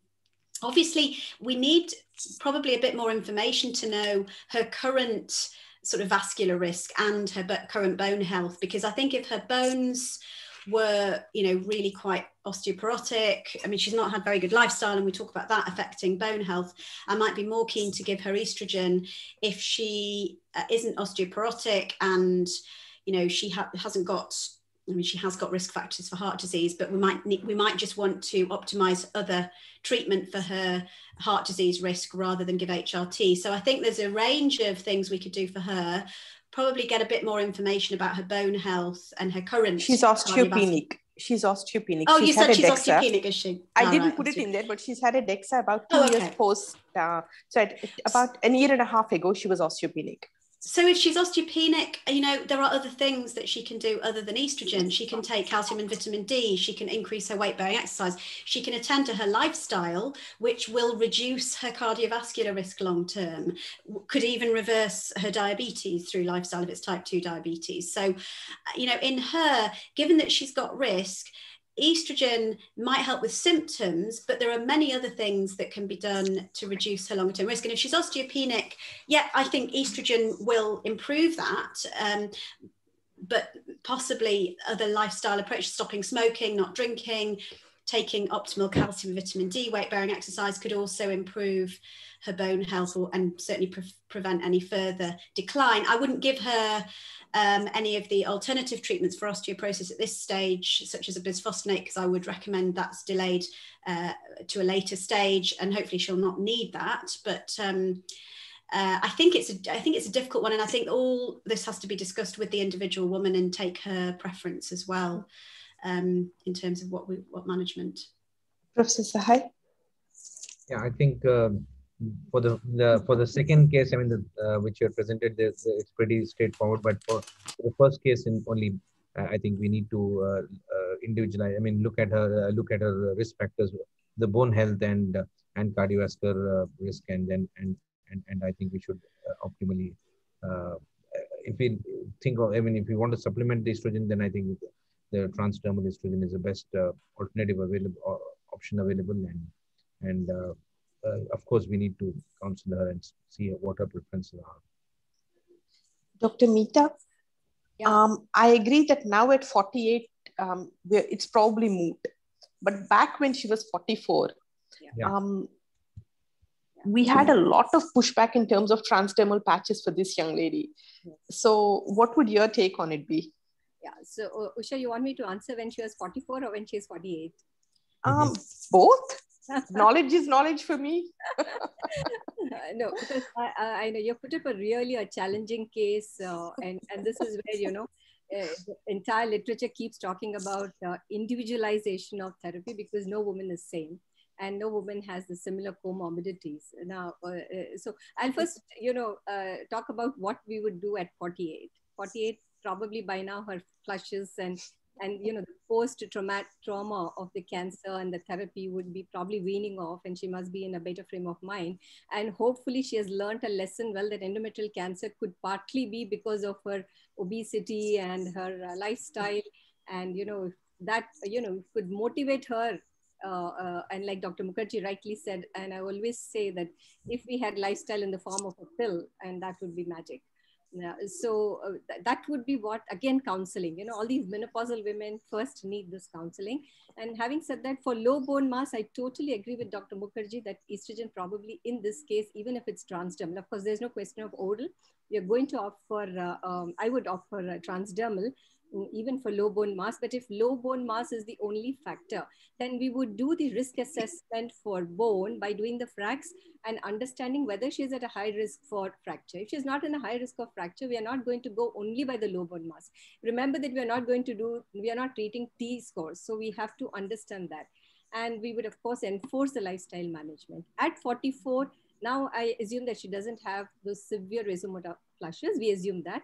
At 44, when, you know, the flushes were there, at that immediate post-surgery, you know, when the comorbidities are there, and then she has had a DVT because of this, even transdermal, we would definitely be a little wary in a real life like scenario. So the books are different, because we would definitely be worried, because she is not a very compliant kind of a person from the history, you know, the obesity, the drink, and the tobacco. So all of that, everything adds up. So we would probably go for the alternative SSRIs and SNRIs and the counseling to tide over. Doesn't work, and if, you know, understanding the risks and benefits, probably a transdermal then. That would be my take. And for the second case, I would definitely want to commend Usha, because most of the cases, all the cases of endometriosis, now there is a lot of information on endometriosis, which the gynecologists have, about not just limited to the uterus and the ovaries. We have the peritoneal endometriosis. So we would definitely not like to give an unopposed estrogen. We should always, any case of endometriosis, always add the progesterone. So it's a combined therapy always. Never give estrogen alone. Can I ask a question about that, actually? Yeah, there's a lot of information. Yes, tell me. I wanted to ask you about that, because what we do with the patients with endometriosis is we give progesterone for the first year. And if the scan is clear at the first year, we would then give estrogen only, because obviously estrogen only HRT is safer depending on that woman's age. Do you have a time limit for progesterone? Actually, since post-op, I think that's a very interesting thought, where maybe some, you know, where some study should be done, because we don't have literature supporting any of the regime like that, you know, first year you give progesterone, and then you can do away with the progesterone, because most of the literature, and these are all not, there is no hard fast evidence also in endometriosis. It's only the case reports that we are relying on, where it is said that we don't give the unopposed estrogen, because there are chances of this postmenopausal endometriosis flaring up, and again having the recurrent surgeries, or sometimes even carcinoma. So lurking carcinomas, if there are. I think you can see that I'm using this almost as my MDT to sort out all my patients. So I'm going to start screen sharing again. Yeah. So go ahead. For my last patient. Yes, sure. So I'm going to make the case simple, but I'm going to make my questions a little bit more relevant. So 50-year-old female, irregular menstrual cycles with an increasing interval for the last 12 to 18 months. Initial symptoms ongoing now for about 6 to 12 months are predominantly hot flashes and night sweats with sleep disturbance and mood lability because of these, and of course the rest of the menopausal symptoms. Of late, she's been complaining of dyspareunia and vaginal dryness, and she's somebody who's very conscious and exercises regularly. And she basically came to me and said, Doc, I don't like myself anymore. I'm tired. I'm gaining weight. My waist circumference is going up. Can we discuss? In fact, she's somebody who came to me and said, what can you do for me? So in this kind of an individual, if I say there are no comorbidities, if her vasomotor symptoms are the predominant symptoms, or if her vaginal dyspareunia and dryness is the predominant symptoms, what would your choice of estrogen and route of administration be? And then if I add on comorbidities to her, if I say if she's overweight, obese, smoker, if I add on family histories or personal histories of breast, ovary, or endometrium or a VTE, and if this is, say, 3 years or more post-menopause, would your treatment differ if the clinical scenario changes? I know that the clinical scenario I'm presenting is a pretty straightforward one, but for that, depending on the predominant symptoms, what would your choice be?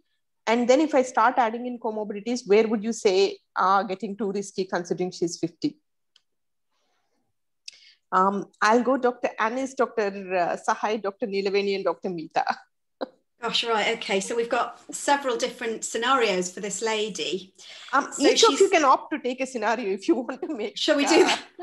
Okay. Do you want to do the straightforward? She's doing well. She has no comorbidities and she's 50 with vasomotor symptoms as a predominant or vaginal symptoms as a predominant. Yeah, and she's still perimenopausal. She's, sorry, did you say on this 12 the first to scenario 18 months she's not had her amenorrhea, right? Okay. And that's why I said, if her last known period was 3 years ago, how would you deal with it is also the last question. She's still perimenopausal now. Okay, but so if she was 12 to 18 months since her last one, she's 50 now and she's no other comorbidities. So from a symptom perspective, she's complaining of weight gain and vasomotor symptoms and sleep disturbance. So to be honest, I'd tell her to read my book because that will address lots of those symptoms. And she may well just be doing a few different things wrong. You know, her metabolism has changed and she's got her phone at night, so she's not sleeping. There's lots of things that she can do just from a lifestyle perspective that actually might help her symptoms. She doesn't have any other risk factors. Equally, if she says, look, I am doing loads of exercise, I'm doing everything that I can, she could have HRT, hormone therapy, but many of the women that I give hormone therapy to at this age in the UK will go on it and then they get side effects with it. They start getting dysfunctional bleeding. They say, I'm getting more weight gain.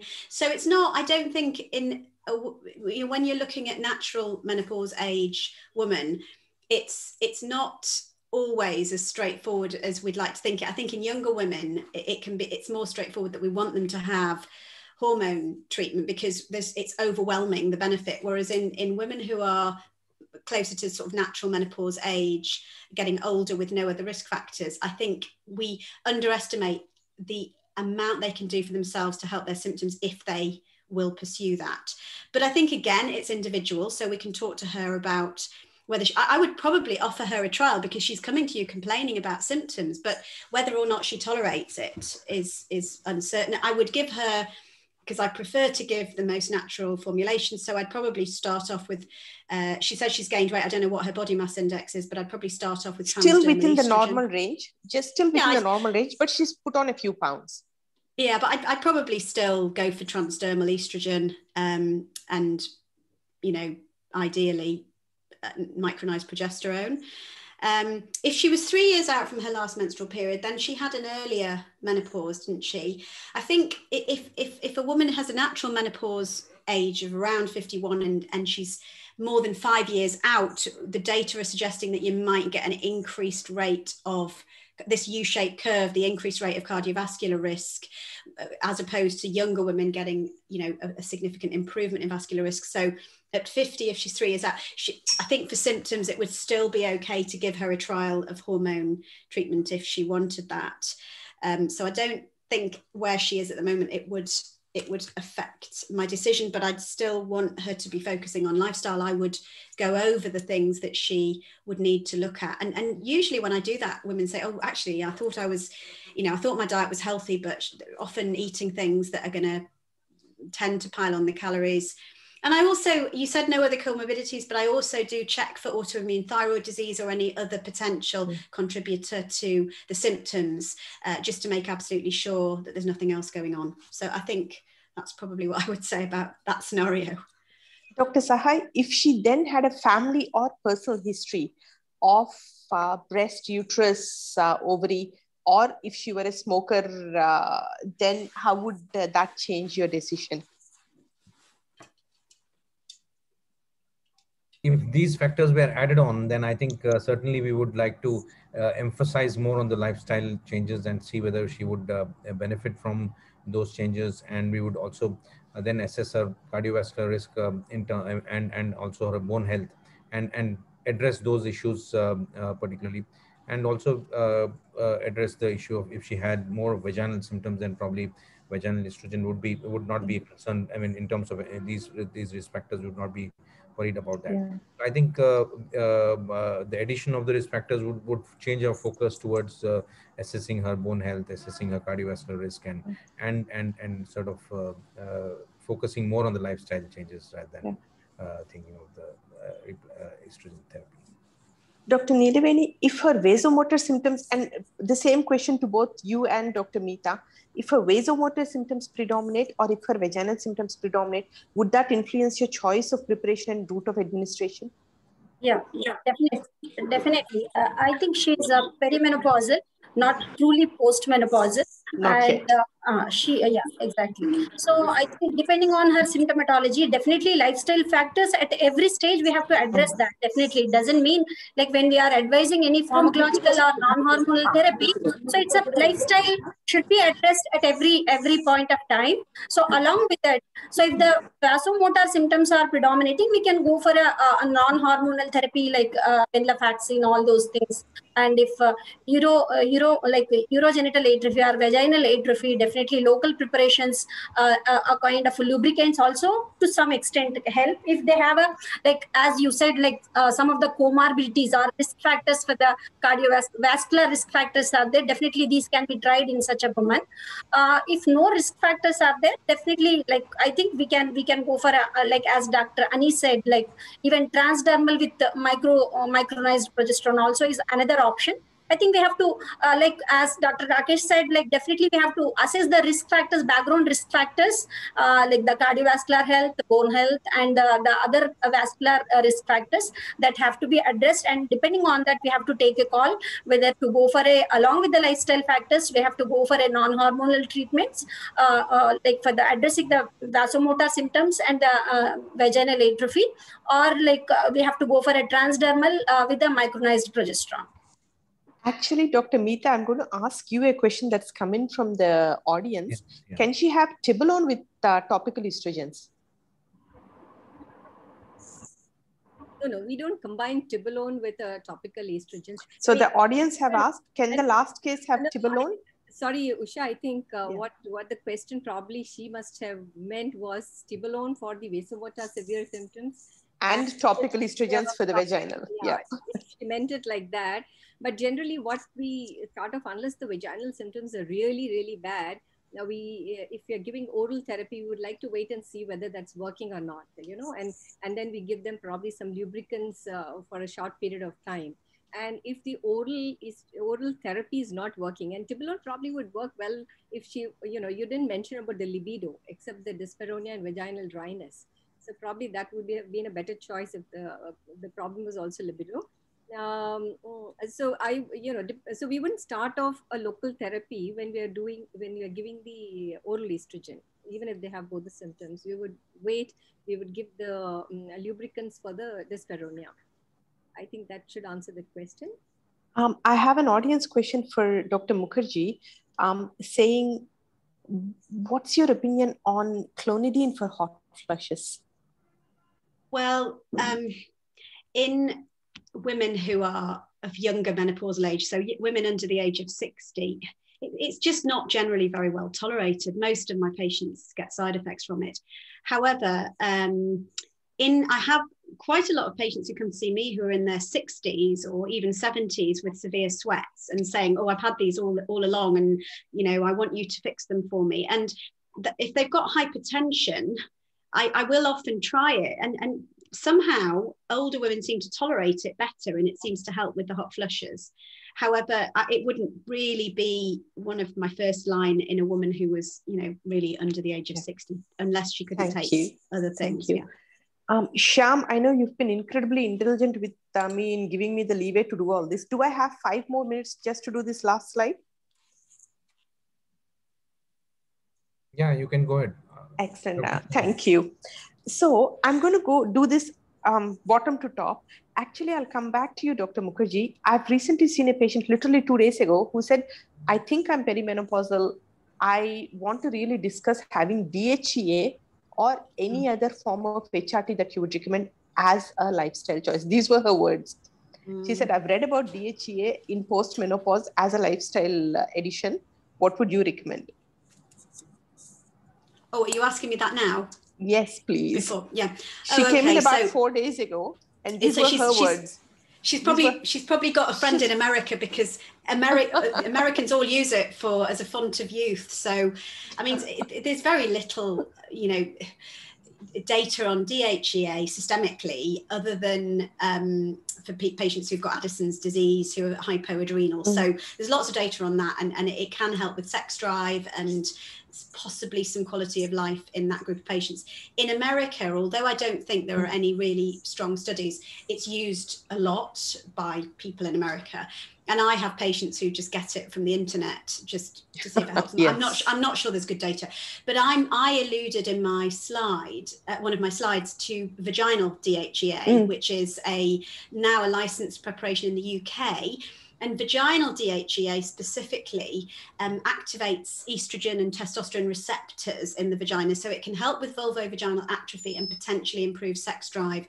That's how they've marketed it anyway. And I've had some patients who seem to have benefited from it. So I think, vaginal DHEA is licensed, and I think it's worth a try if somebody's got urogenital symptoms. Systemic DHEA, I'm not aware that there's any strong, robust data to suggest it should be given to menopausal women. And I'm going to ask you to comment on testosterone in the same breath, if you don't mind, please. Yeah, so there's more data on testosterone. So most of the international menopause societies suggest that I'm sorry, I didn't include that in my talk really, but transdermal testosterone can be given to women.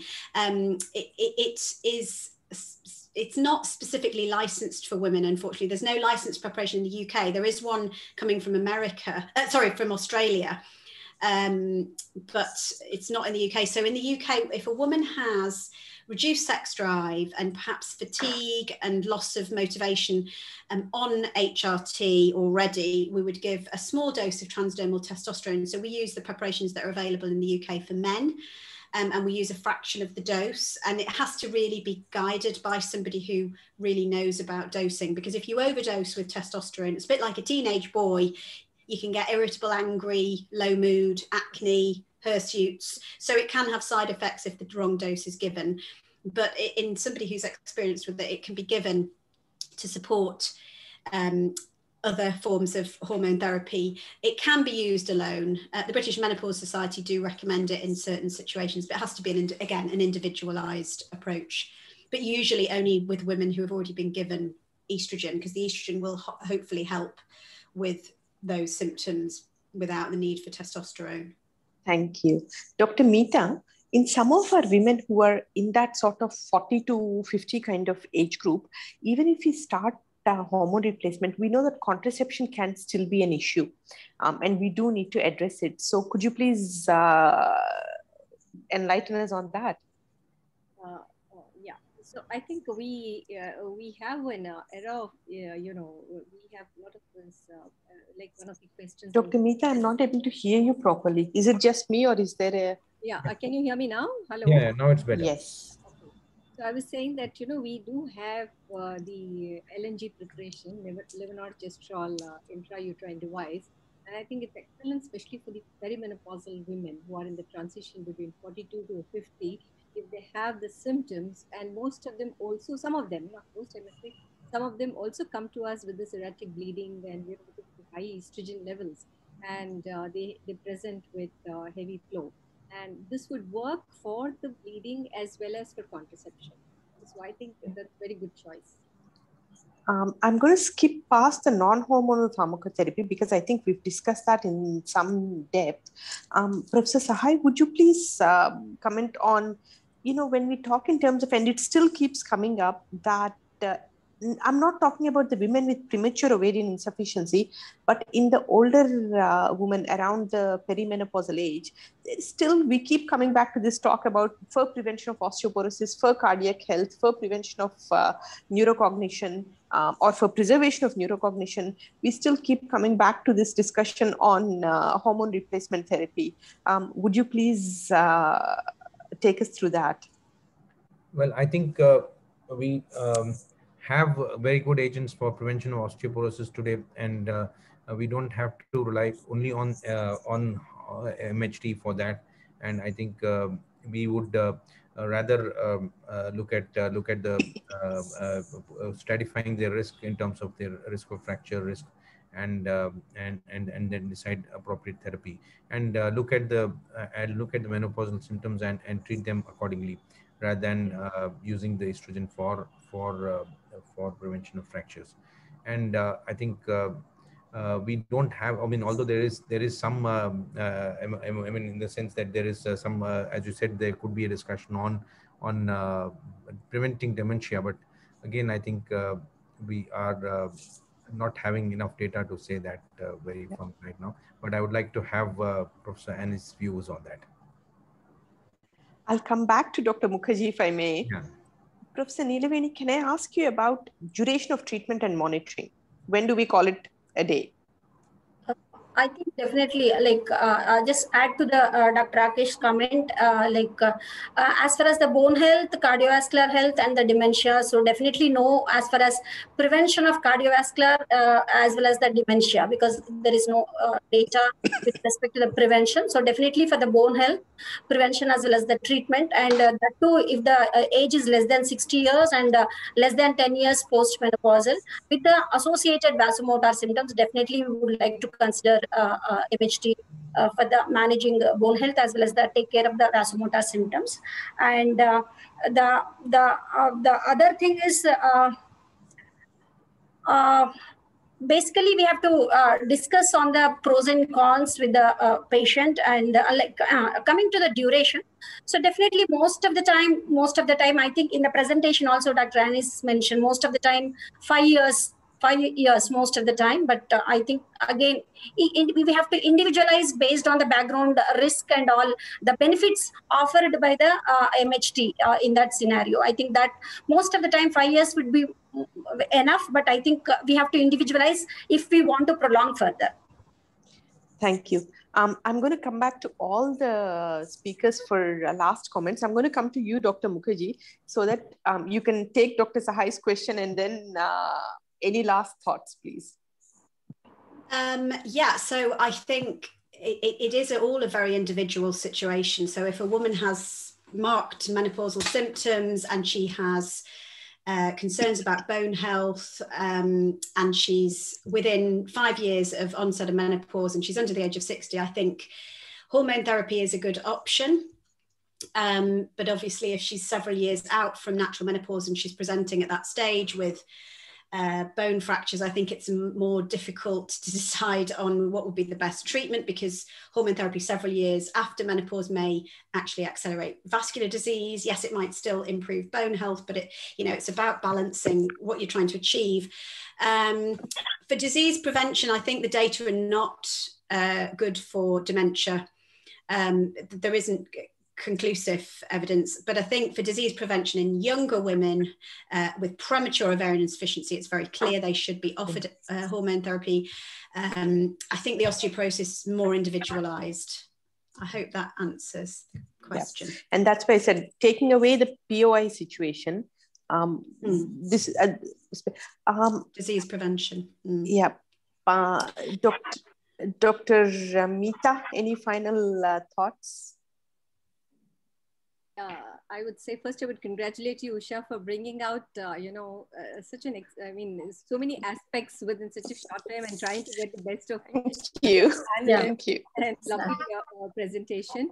So yeah, my last thoughts are, I would thank IDEA for coming out with this idea of having the cross speciality. You know, we should be having more of the cross speciality. That is where the interaction is much more, like you've shown us, where the obstetricians are missing out when they come to us with the POI, and we should be following up, you know, as predictors, even before they get into a problem, when you have to catch them and when we should be doing cross referrals. See, when we are at a scenario when they have comorbidities, it's better to take the help of your colleague. And if you feel something needs contraception and needs LNG and a transfer and a breast examination and a complete gynae checkup before you put them on MHT, I think it's good to have a group, a team kind of work when you're treating a menopause woman. It's not like only a single specialty kind of a thing. I mean, that restriction should not be there. The quick referral makes it easy for women also to take up the therapy. The counseling gets better when two specialists come together and tell them, yeah, this is the right thing for you. I think, yeah, and I think we should be having definitely more and more of menopause clinics in future in India. Because POI presents to the gynecologist, not to the endocrinologist usually. Yeah, so yeah. Catchment is very important. Professor Neelaveni?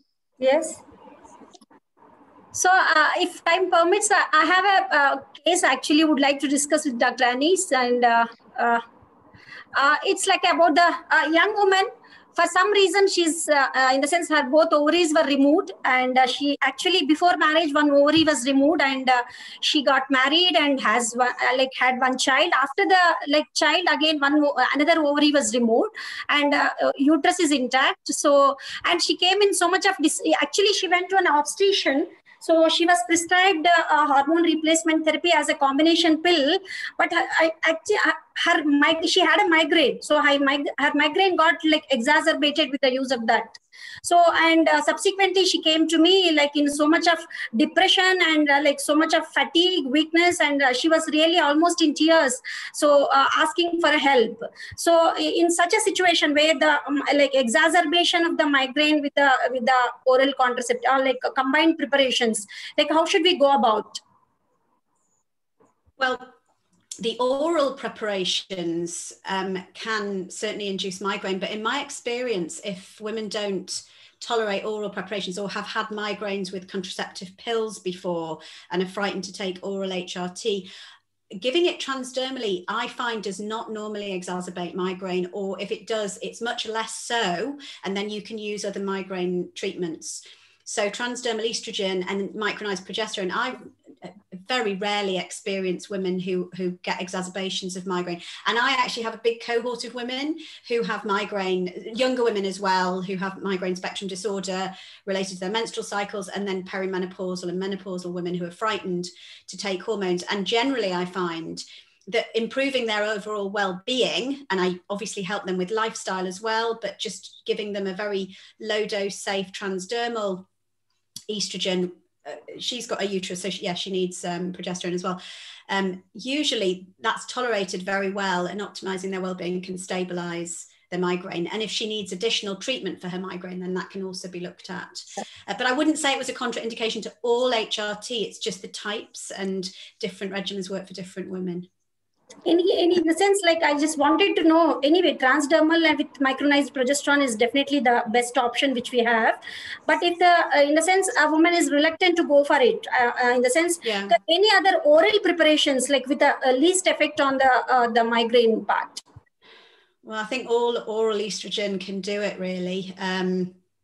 So I would generally try not to give oral estrogen. I mean, if it's a hassle of taking a combination of tablet progesterone with transdermal estrogen, we do have transdermal patches continuous patches that they can do, and so they're not taking an additional tablet. The patches all contain a synthetic progesterone. I mean, at the moment in the UK, the only one that's available is Everel Conti, which is norethisterone with estradiol, but they are usually still better tolerated than the tablets. I would probably try not to give oral estrogen, to be honest. and it sounds like she's not going to tolerate that. So no, and I would target the lifestyle and managing the migraine, because migraine is often stress triggered as well. So there could be other factors causing her migraines. Yeah, thank you. Thank you very much, Thank Dr. you. Mukherjee. Yeah. I would very much like to thank the chairs and Shyam for absolutely indulging me in running so far over time. I'd like to thank Dr. Mukherjee for indulging me and all of my panelists. And I'd like to hand back to Professor Sahai for his final words and as the chair as well. Thanks, Dr. Usha, for the excellent presentation of the cases and bringing out all the important aspects about these about menopause during this with these 5 presentations. And I think I thank you very much for the presentation. I thank Professor Anis for joining us today and sparing her time for her excellent presentation, and also my co-chairs, Dr. Mita and Dr. Neelavani. Thank you. I would like to ask Shyam to give the final words. Thank you. It's been a very nice learning exercise for us. I would definitely, we are grateful for Dr. Mukherjee for sparing our time. And one query for Dr. Usha, where do you get this energy? Is it your Chennai waters or Oxford training? I'm not sure. I think when a friend like you asks me, Shyam, I can hardly say no and then survive it, right?